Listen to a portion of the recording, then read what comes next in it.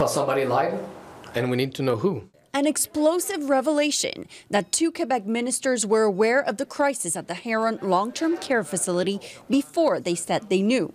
Elles n'ont pas agi au temps opportun. Elles avaient de l'information. Ce sont des gens qui nous ont menti. An email obtained by Radio-Canada shows that the minister responsible for seniors, Marguerite Blais, and the health minister in 2020, Dominique Anglade, were advised of troubling staff shortages at the CHSLD Herron on March 29th and 30th, respectively, contradicting what they told the coroner that they only learned about the chaotic situation when they read it in the newspaper. That article was published April 10, 2020. What do we have in this email? They say the CIUS, so Mrs. McVie, responsible of the CIUS, she will take charge of the situation in Herron.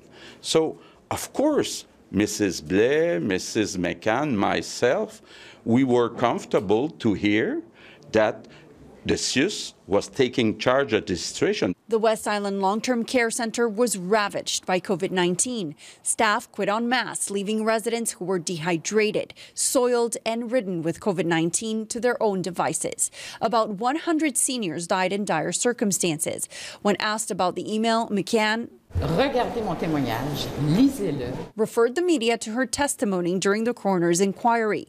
Blais defended herself, saying that when she read the email, she trusted the local health authority was doing its job.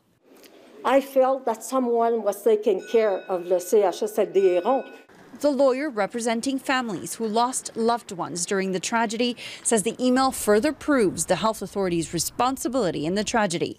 And along with several members of the National Assembly, he says only a public inquiry can truly shed light into what happened and hold those responsible accountable. We cannot simply file a few reports, brush this aside, and move on. We have to honor their memory and make sure that we implement durable change. The regional authority, which took over the private long-term care facility, declined to speak to us. The coroner's report is expected in the next few months.